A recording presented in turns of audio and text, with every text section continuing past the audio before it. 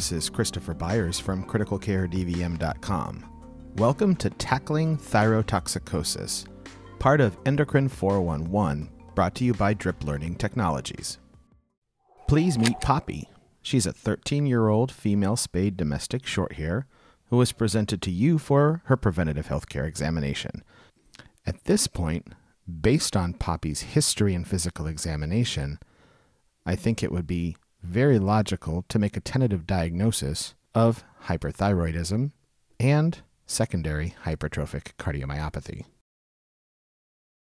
So how do we prove our clinical suspicion of hyperthyroidism and secondary hypertrophic cardiomyopathy? Well, obviously, we need to run some tests.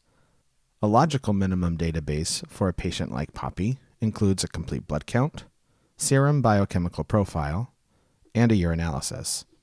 I think it's always good to know the retroviral status of a sick cat.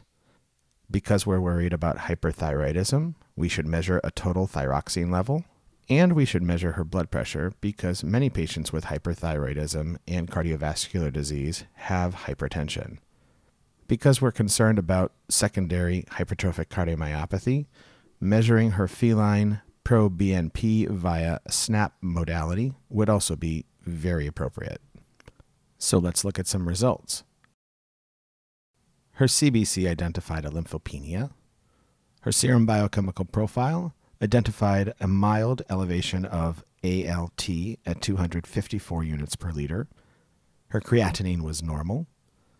Her alkaline phosphatase was mildly elevated at 176 units per liter, and her phosphorus level was similarly mildly elevated at 5.9 milligrams per deciliter.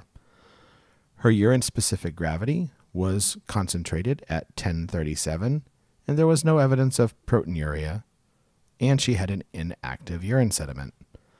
She tested negative for both feline leukemia virus and feline immunodeficiency virus. Her total thyroxine level was at the high end of the normal reference range at 3.9 micrograms per deciliter. Her blood pressure was acceptable for an in-clinic measurement at 148 millimeters of mercury systolic via Doppler, and her feline proBNP via SNAP modality was abnormal. So based on these results, you continue to be concerned about secondary hypertrophic cardiomyopathy for Poppy. But interestingly, despite your clinical suspicion, her total thyroxine level was normal. It was at the high end of the normal reference range, but nevertheless it was normal. So, does that mean we have completely ruled out hyperthyroidism for Poppy at this time?